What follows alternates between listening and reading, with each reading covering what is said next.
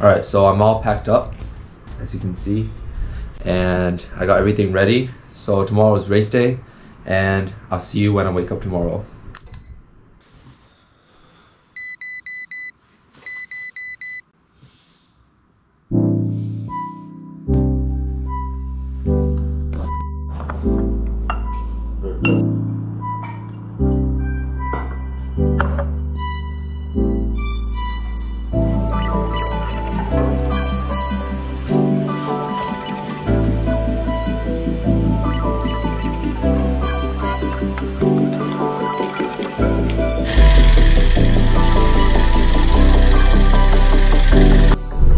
Alright, so it's 5:40 right now, and as you can see, it's still dark outside. Kind of reminds me of when I was a kid and we have to wake up super early for the swim meets. I used to wake up at like 3 or 4 o'clock for swim meets. So yeah, I get very excited in the morning of the race. So I'm very excited right now and ready to go.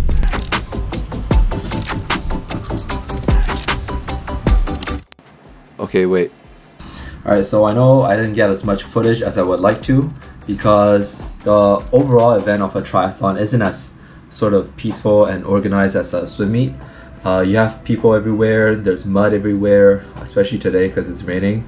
And then you have to collect your bike, you have to collect your bag, your shoes, wash up, all that stuff. So yeah, I didn't really get a lot of time to film, and honestly there wasn't much to film as well.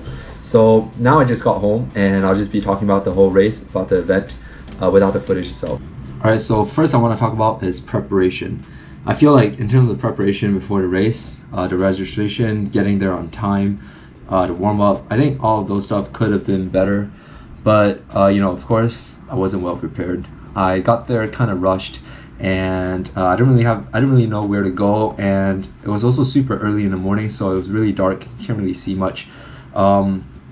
And you know, you had to get yourself registered, put your bag at the bag deposit spot, and kind of make sense of where you need to go for each stage. So for example, where you're going to come out after your swim, the route that you're going to bike, the route that you're going to run, and also the route that you're going to swim. So yeah, that took me quite a bit of time to do. Also, I didn't really get much time to warm up. I just swam like 1 lap in the ocean. That was basically my warm-up. So in terms of preparation, could have definitely been better. So a breakdown of my timings. Overall, the whole sprint distance took 1 hour and 3 minutes, and the swim was 11 minute 34. Transition 1 was pretty slow. I fumbled a bit.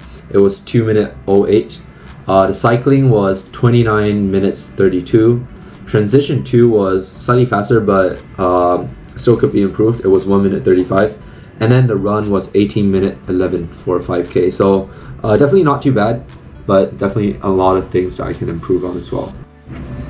So in terms of the race, looking at the results, I think it's pretty good. It went really well actually, a lot better than what I expected. I mean, most of these top athletes, the top ranking people, are all either national athletes or pros, or they've been doing this thing for like many years, up to 10 or 12 years. So yeah, I'm not really part of any club, as you can see, but overall I got 4th place. In terms of my age category, I got 2nd place, and the 1st place was Luke Choi. If you don't know him, he's a national athlete and probably one of the best in Singapore. So yeah, way better than what I expected. So let's talk about some other stuff that I can improve on. So like I said, I can definitely improve on my pre-race preparation, the warm-up, getting there, getting out of registration, and familiarizing myself with the route. But other than that, so I've been competing in swimming for many years, so in terms of pacing, I'm quite comfortable with swimming. I mean the pacing for swimming. But in terms of cycling and running, I can definitely improve on my pacing a lot more. I think I went too slow on the cycling. The running was fine, the running was okay, but I just think I was going way too slow, way too soft on the pedals for the cycling. So definitely can hit a bit more wattage for the cycling.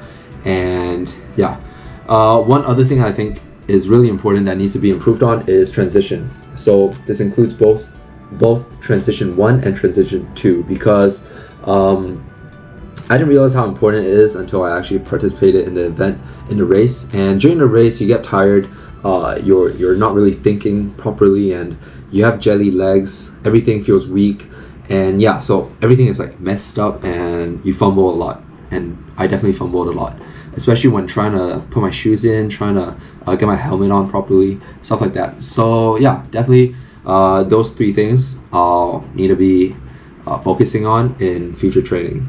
So with that said, I think that's pretty much it for this video. Thanks for watching, and make sure you stay tuned for more trainings and more other sports related videos. So in April, I'm going to be competing in the 2XU 5-kilometer run, and then in May I'll be participating in the Sundown Half Marathon. So those are 2 things that I'm pretty looking forward to, both running events. So I'm definitely going to be doing a lot more running related training. And yeah, that's pretty much it. So make sure you subscribe, like, and all that stuff, and I'll see you in the next video. Bye.